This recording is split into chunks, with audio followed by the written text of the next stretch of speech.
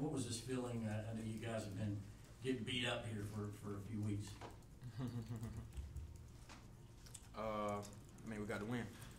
So, like you said, we've been getting beat up. That's what you want to call it. But went to the crowd, just telling them we can win some games. So y'all stick with us. Y'all ride with us. Yeah, and to add to that a little bit, just really glad that that crowd, our home base, is still sticking with us. A very special shout out to them because they're still believing, they're still showing up, and they definitely had a presence, definitely had an impact on this game. So thank you, Dog Nation. Keep continuing to support us on that. Towards the back end of the first half, Auburn goes on 9 over on the 10th lead. You guys respond right after that with an 8 over run. Kind of what allowed that, and how good was that to have after these other games you blow a lead and sort of that's the end of it. I mean that's just that. Just having that experience, those past couple games that we have, kind of like lost those leads. Us coming together in a timeout, be like, hey, I mean, we've been through this a couple times now. We're experienced now. We've figured out that if we talk to each other while they're making that run, it's calming us down, making us more poised, making smart decisions, trusting each other, and that's helping us stick with that lead.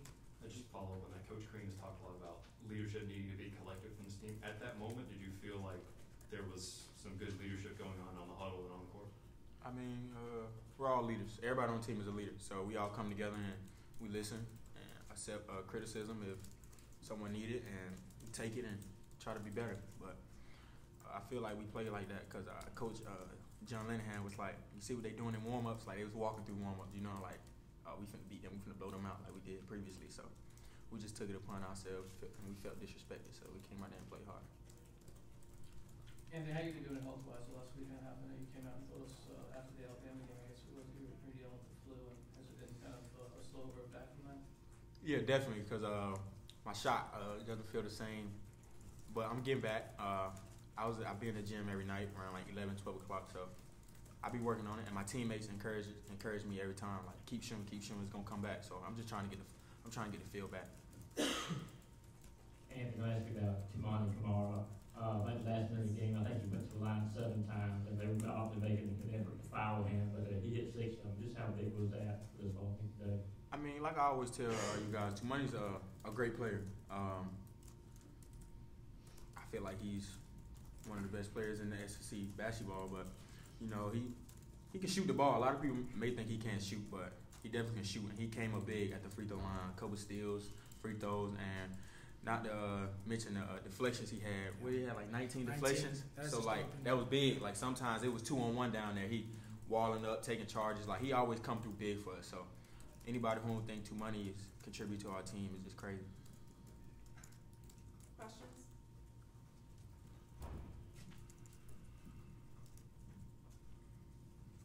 For both you guys, how do you guys build off this with what's left of the season to kind of not make it just one really good night, but get more wins and that kind of thing?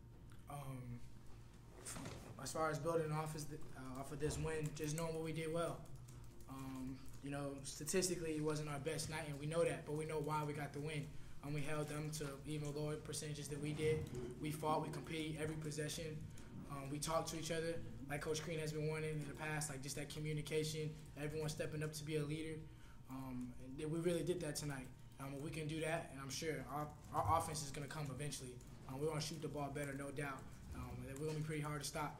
But, this is a great building point, and we're looking forward to Saturday. You guys just talked about Rayshawn Hammonds earlier in the game. I mean, he said himself he had some tough times this year, but what kind of a difference does Ray make when he's playing like he was early in the first half? How instrumental was that to this win? I feel like when Ray puts his mind to it, nobody can stop him. So I tell him before every game, like, Ray, nobody can guard you. You just got to go out there and play hard. So once he realized that, I mean, no matter who you put in front of him, he's gonna score. He can shoot, he can dribble, he can pass, he can do all of the above. And I feel like Coach Crean does a great job by putting him in positions to score. And I feel like Sahvir does a great job by getting him the ball. So that's about it. Yeah, when Ray's assertive and he's setting the tone early, that changes the team dynamic. Because you worried about Ant, obviously Ant. You got Jordan Harris. We got Tumani who's running the floor now. He's finishing, then you come down with Ray. I mean, that's a mismatch in SEC. Like Ant said, he can do it all. And for him to come out with that big start, I mean, that was big for us. And I'm sure that's a confidence booster for him. Yeah. And he was really good for us tonight. Yeah. 2 more questions? So here, I don't know if you remember this point of the game, but Auburn's kind of making a little bit of run. Hammonds gets his 4th foul, and Coach takes Ant out to rest him before the 8-minute mark. But you and kind of gave you guys the lead to who was left on the floor. How important were those couple of minutes to get to that 8-minute mark, still have the lead? I don't think you might have lost a point out of it or something. Those are big. That's just showing us our maturity, and we're growing. And maybe those games and prior to this game, we might have lost the lead. We might have let that run they went on might have been a little bigger. But that just shows like growth. We're trusting other guys to come up, step up, and make big plays. Being solid, not turning the ball over, sharing the ball with each other, talking to each other.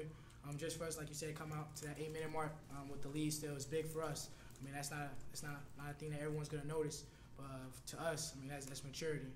That's what Coach Crean's big on, and that's what we're trying to do every day is mature. Any more questions? All right, thanks, guys. Damn.